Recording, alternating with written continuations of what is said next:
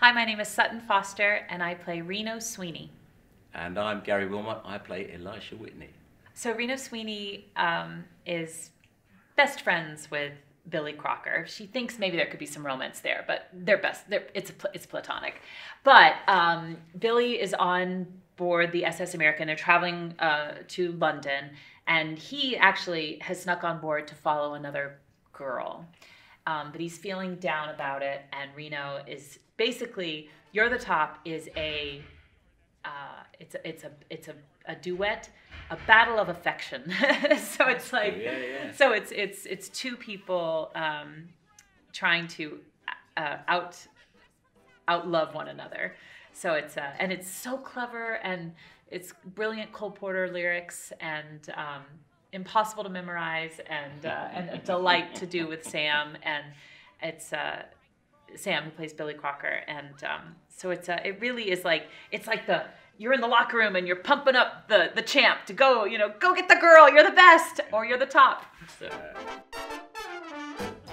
You're the top, you're my Swanee River. You're the top, you're a goose's liver. You're the baby grand of a lady and a gent. You're a dress from Saks, your next year's taxes. You're Pepsi Dent. You're a prize, you're a night at Coney. You're the eyes of fighting Bordoni. I'm a frightened frog that can find no log to hop. But if baby on the bottom, you're the top. You're the top, you're a Waldorf salad. You're the top, you're a Berlin ballet. You're the boats that glide on the sleepy Zuider Sea. You're an old Dutch master. Lady Astor. You're broccoli. You're romance. You're the steps of Russia. You're the pants. On a Roxy Usher. I'm a broken doll. A folder roll. A pop. But if baby on the bottom. But if baby on the bottom. But if baby on the bottom. You're the top.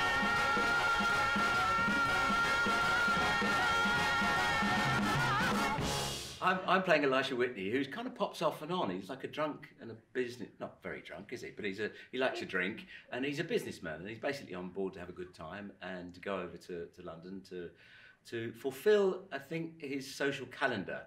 He's a Yale man, and so he's over here to what's the word he says? To boot the Yale team home, the Yale boat home, for boat race at Henley Regatta. Not regatta, regatta. And but I'm nowhere near Anything Goes, not until the finale, am I? Right.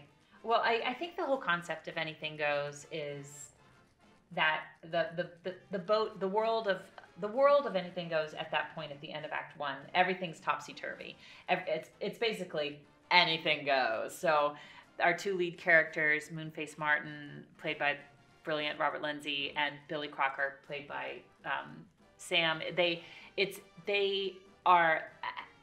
Sam has now convinced everyone that he's a world famous gangster, and instead of putting him in the brig, the people on board the boat are so excited because he's a celebrity.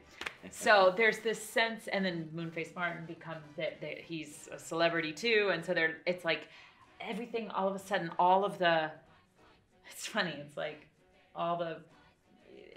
everything's sort of everything's topsy-turvy.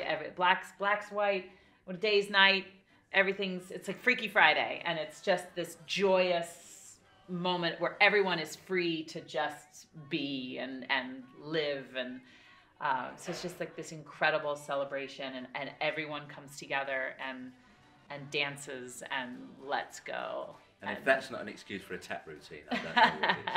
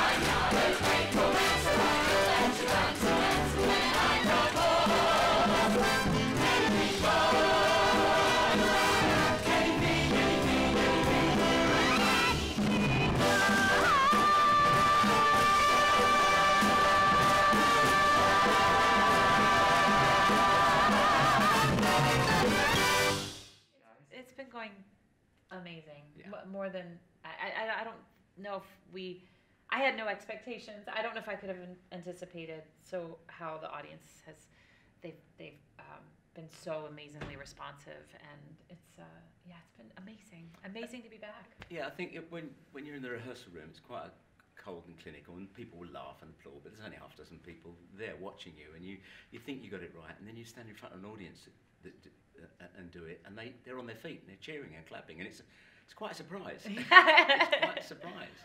You're like, what, us? Yeah, well, yeah. I mean, you put all the work in and you hope that's but by the time you get to that stage, you've forgotten that. You know, you just kind of go, technically I need to be here and say this and try and get that emotion. But when you get the reaction as well, it's really quite astonishing and always a surprise. Yeah, it's been overwhelming and emotional, and because it's been so long for all of us, you know, being back together and being on stage and being in a theater and being with an audience, and so it's like that culmination of all these things, and it's been wonderful. Just trying to enjoy every single moment and not take anything for granted. Absolutely. Fantastic.